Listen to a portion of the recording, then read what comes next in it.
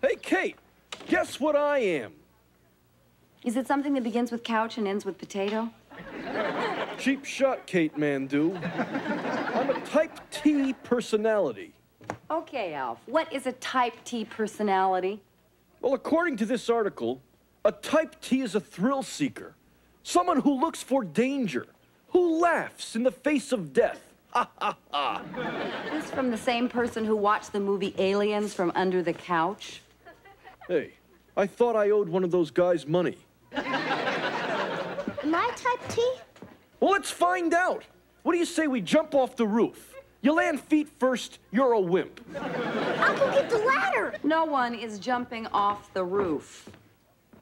Hey, Kate, let me know when you let your son act like a man.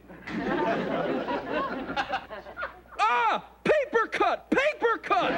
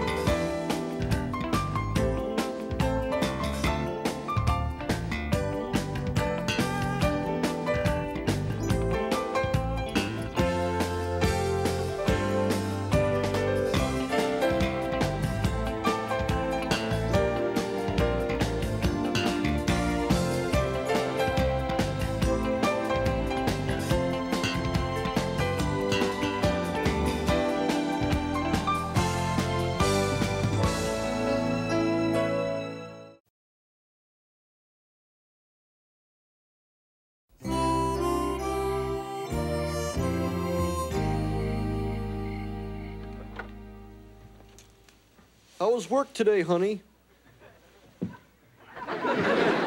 What are you doing in my bed? Your bed? It happens to be half Kate's. Did Kate say you could lie there? Does that sound like something Kate would say? Get out of my bed. Now that sounds like Kate.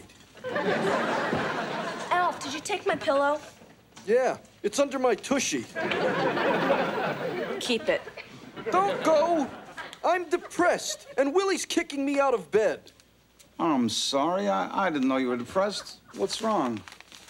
Well, I was looking through my photos, seeing all the adventures I used to have. Here, that's me climbing Mount Floppy on the planet Griphard. Climbing? That mountain looks flat. It is flat. It's the planet that's tilted. The planet is tilted. That's amazing. Try playing golf there sometime. You're lucky if you shoot in the low 600s. What are you doing in this barrel? There I was getting ready to go up Widowmaker Falls. You went up a waterfall? Yeah, and the ride was so rough, I almost threw down.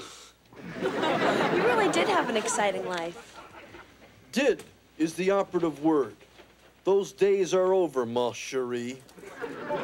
Well, you had a pretty exciting day yesterday. How do you figure that? You built that big bonfire in our backyard. And you got to see the fire engines again. Well, that gets old. Right, Willie? No, I get a lump in my throat every single time. Look who I'm talking to about excitement. Now, look here, I'm not going to be put down by some guy who climbed a flat mountain.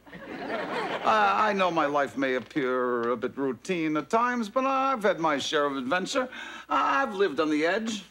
That's right. When I was born, Mom and Dad lived on the edge of Bakersfield. Now, you listen to me, young lady. There's plenty about me that you don't know. Like what? Well, nothing you really have to know about right now. Does it have anything to do with you wearing Kate's red pumps? No. Why would you say something like that? I'm an instigator. Dad, tell us what you did. No. Oh, please, I really want to know. Well, when I was 17, I hopped a freight train. I took it right straight across the whole country. You're kidding. What'd you do for money? I did odd jobs. I I washed dishes. I played the piano in a honky-tonk place in Texas. Does Mom know about all this? Oh, yeah, sure, but she doesn't like me to talk about it, though. She doesn't want you and Brian getting any ideas. How come? Well, she doesn't want them hopping trains. How come? Well, that's not something you want your children to do. How come? I don't know. It's just Kate laying down these arbitrary rules. Well, that's Kate for you.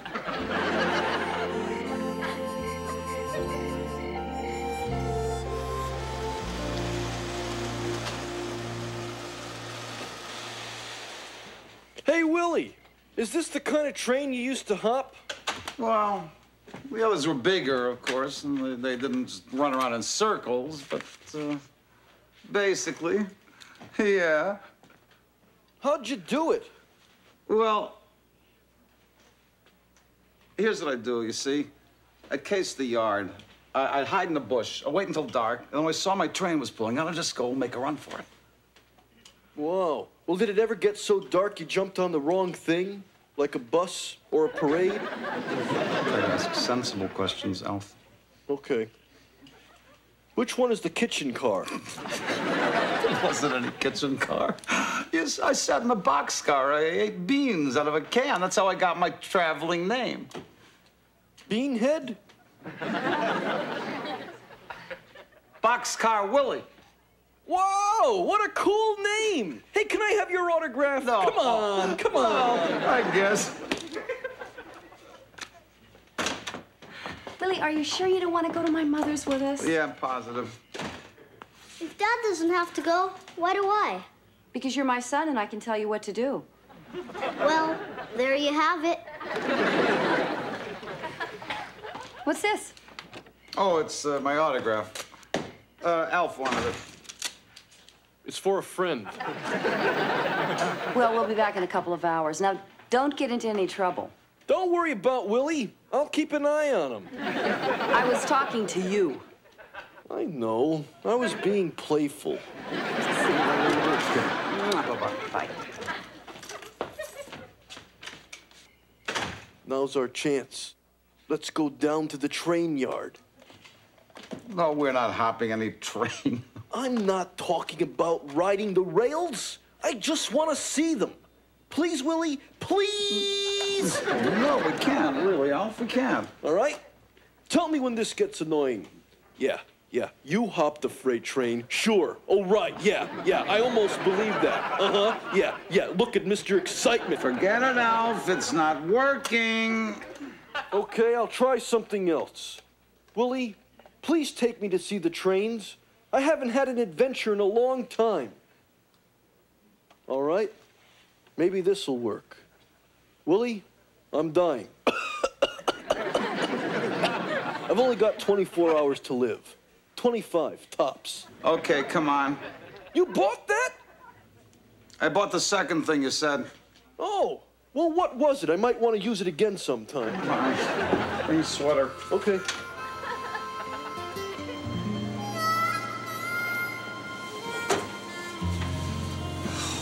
Boy, there's nothing like a train yard at night.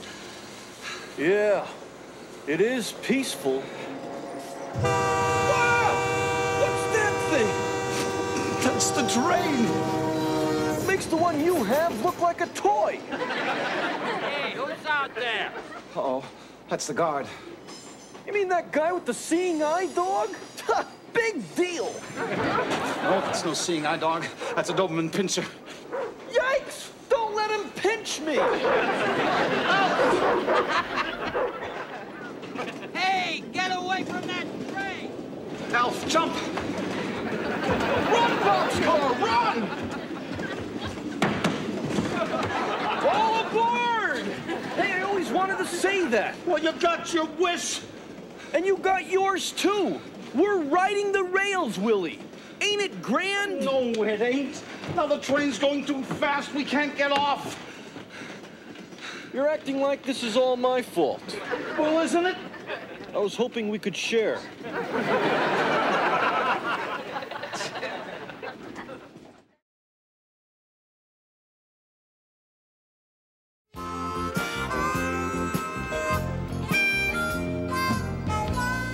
do you think's on Letterman tonight?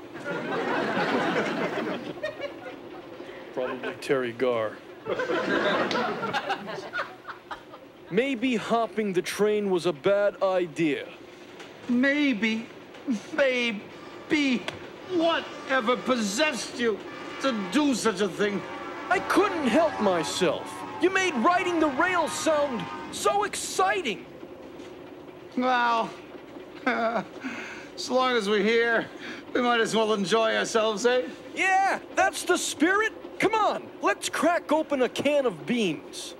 What beans? We've got no beans. This trip was totally misrepresented. Look, let's just look out the door and watch the world go by. It's dark out. Let's just stare at the darkness. Stare at the darkness? What are you, a beatnik? Listen, this was your idea to ride the rails. Don't you think the least you could do is to try to make the most of it? All right. I'll stare.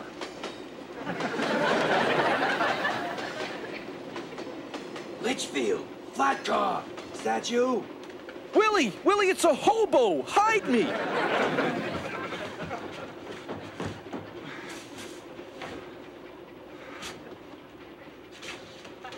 No, I'm sorry. We're not Litchfield and Flat Car. Don't be sorry. They got no teeth. Where's your buddy? Oh, he's there, just there behind the crates. He's shy. He's terribly shy around strangers. Strangers.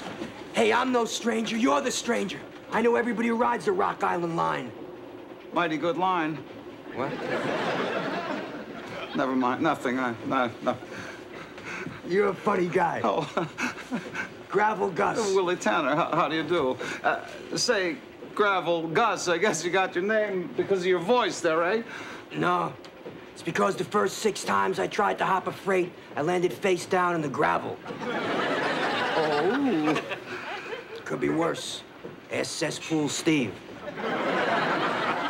Oh, double ooh. Hey, you guys want some beans? I do.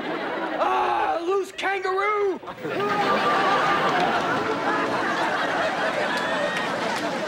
Hey, is he all right? Well, he fell face down in a pile of gravel. Well, this is a fine how do you do. No matter what happens, I get no beans. You know, I'm really getting tired of you whining. I'm getting tired of whining, so there. I guess I won't mention how cold it is. Thank you. Is it okay if I put my foot under your armpit? No, it's not. Aren't you cold? Yes, I am. Wouldn't you like to wrap your armpit around my nice warm foot? Look, Alf, if we don't think about the cold, it's not going to be so bad. Fine. Live in a fantasy world. Oh! Ooh! Willie! I bumped my head! Oh, here, let me see. Oh, you're hurting me! Do you know, for someone who's traveled all the way across this universe and had all kinds of adventure and climbed a flat mountain, you are an incredible baby. I never climbed Mount Floppy. What are you talking about? I saw you in the picture. It was taken at a carnival. I stuck my head through a cardboard cutout. It cost me a wernick. A wernick? Yeah, that's $10 on Melmac. Well, what about that picture of you in that barrel? I paid a matter for it. What's the matter? Well, for one thing, I got this bump on my head. Good one, huh? This was back when you were dating Rhonda. Yeah, but there was no such thing as dating on Melmac. If you liked a girl, you took her to dinner and a movie. Just sounds remarkably like dating. We called it taking a girl to dinner and a movie. Well, just like there were no telephones. They were called those plastic things on the counter that ring. Of course. Just as plain as this breathing apparatus on my face. That's your nose, Willie. Why must you needlessly complicate everything? Please continue. Well, I just started going out with Rhonda when my planet blew up. Unlucky in love, unlucky in Armageddon. I'm sorry, Alf. Hey, at least I don't worry anymore. When my planet blew up, I realized one thing. You have to live every moment to the fullest. Well, look, Willie. That's where Melmac used to be. Where? That spot up there where it looks like there should be a planet. Oh, look, Elvis, a shooting star. Make a wish. Okay. Well, what did you wish? I wished I had my planet back. Oh. Alf.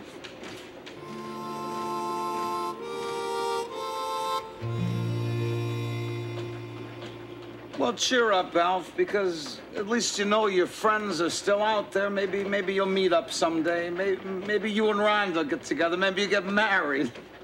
Yeah. Hey, I'm still young. If I'm not married by the time I hit the big 400, then I'll panic. I guess you always knew you were going to get married and settle down, huh?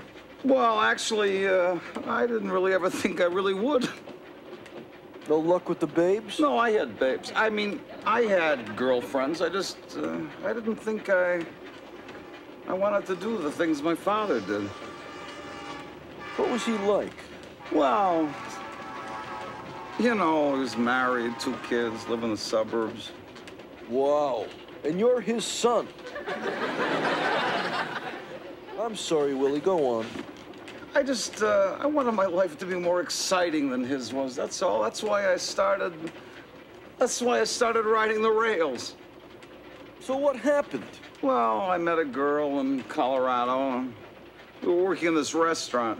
She was saving her money to go to California. She wanted to be an actress.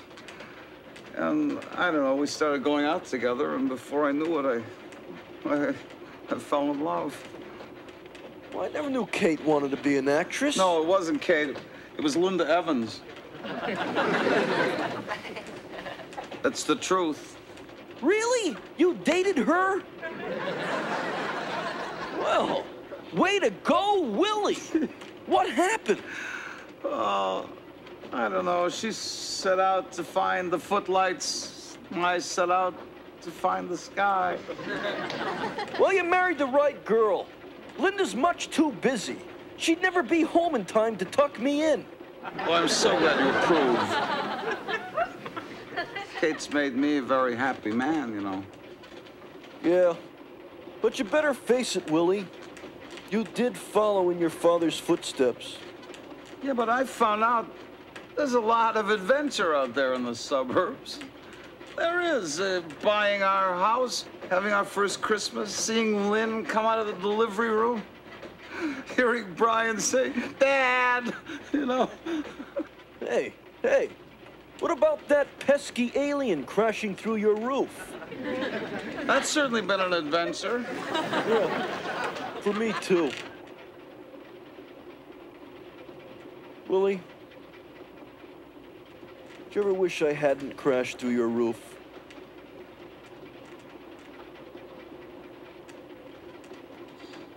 Never. Thanks. Dad.